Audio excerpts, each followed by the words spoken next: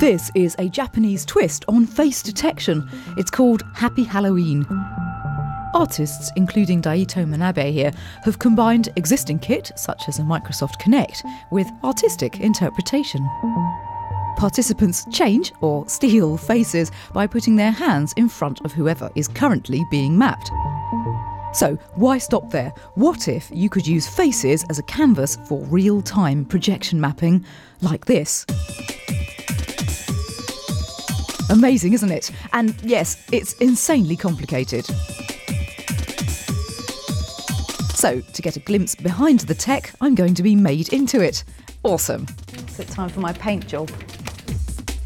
Projecting onto faces with millimetre accuracy takes a lot of programming and prep time. 2 hours in makeup for a start. Hiroto-san is covering my eyebrows with wax. They need to be flattened completely. It's not the most fun I've had. It doesn't feel like getting a massage. Next, I'm airbrushed to make my face as much like a blank canvas as possible. Now, tiny reflective markers are stuck to my face. This is intricate and time-consuming.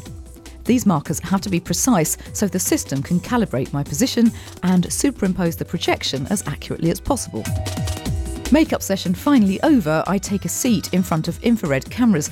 The input from each camera in 2D allows the software to triangulate those marker positions in 3D space.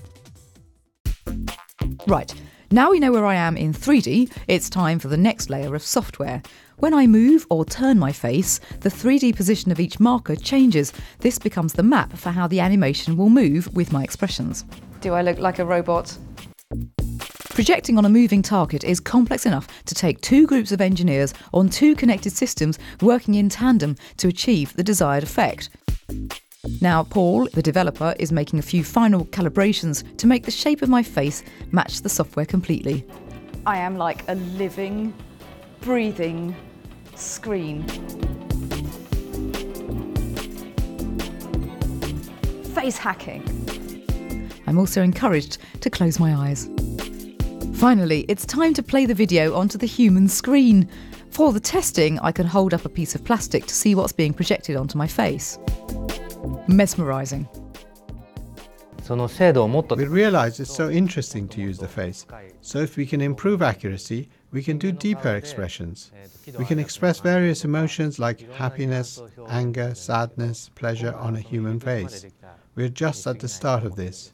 So if we can pursue it further, there are even more things that we can express on human faces. So that's something I want to challenge with the Omote project. And if I move during the projection, the visuals follow me around. The full effect, though, is only viewable from the audience position.